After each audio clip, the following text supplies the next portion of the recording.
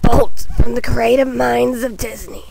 First, let me just say that this game should have been called Dog of War, cause that's pretty much what this game is. This game isn't what most movie games are, since you're actually playing in one of Bolt's movies. In the game, you get to play as Penny, a James Bond wannabe girl, and Bolt, which is Kratos' dog reincarnated form.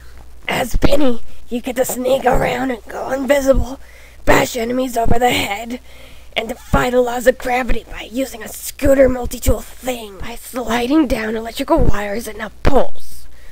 Oh, and to prove how lazy Penny is, she'll even use her toy to zoom up ladders instead of walking up them like a normal person. Personally, I would fly, but that's just me. You can also hack into the computers as that little wrench.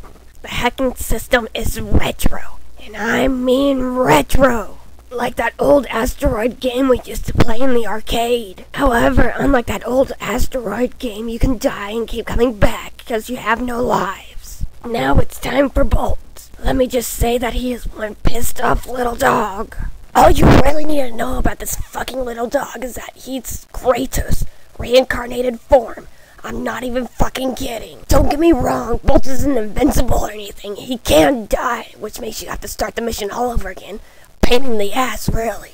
Remember when I said that Bolt hates fucking everything? Well, he does.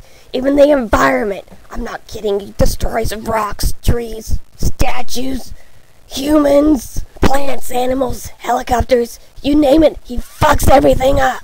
Overall, it's a pretty fun game. This game does have a weird difficulty curve, though. One part's really easy, the other part's fucking hard. Overall, I give this game 5 Dragon Balls out of 7.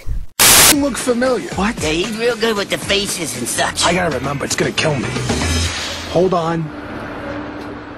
No, I don't know. I thought I knew.